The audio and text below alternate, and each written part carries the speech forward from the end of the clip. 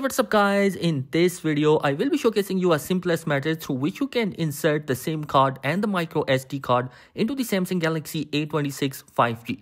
Now, the first thing you will need to have is a SIM ejector tool, which you can get in the retail box. After that, hold the Galaxy A26 5G like this, and on the top left side, you will see the SIM tray and a hole. Insert the SIM ejector tool into the hole and push a bit. The SIM tray will pop up. Gently pull it out.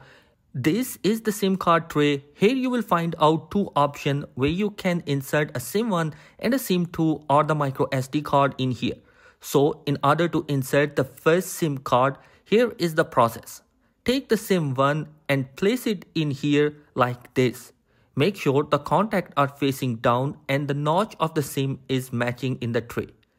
Now insert the second SIM card or the microSD card in the second slot. Take the microSD card first. Place it here like this in such a way that the contacts are facing down and the notch are matching the tray.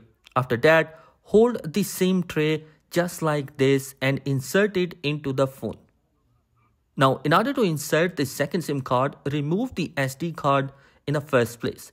The second SIM card is here in this slot. Place the SIM tray in here in such a way that the contacts are facing down and the notch of the SIM is matching in the tray.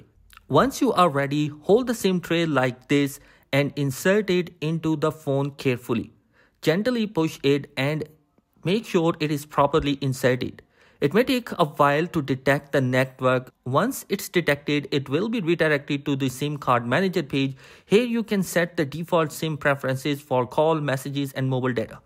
So guys, that is it in this particular video. I hope this video has helped you out in some way. Thanks for watching. Be sure to subscribe. Peace.